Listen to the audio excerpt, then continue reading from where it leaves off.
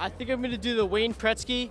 I'm gonna keep it simple with the pretzel and the salt. It's gonna be nice, get a little touch of sauce, because Wayne Gretzky's a little saucy on the rink. I guess I would call it the Kreider slider. I would put chicken with chipotle mayo and spicy jalapeno peppers. So my favorite player was Don Maloney. It's the Don Maloney bologna sandwich. Bologna and coleslaw on rye bread. I'm going to go with the Henrik Stappa. It's a grilled chicken breast, melted mozzarella, tomatoes, and onion. I'm saying the Hank footer.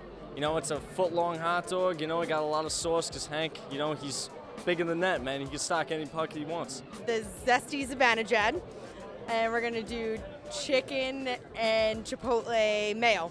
I am going to call it the Zuccarella Zinga, and it is a turkey on rye with Swiss and Thousand Island dressing, lettuce, tomatoes, restack.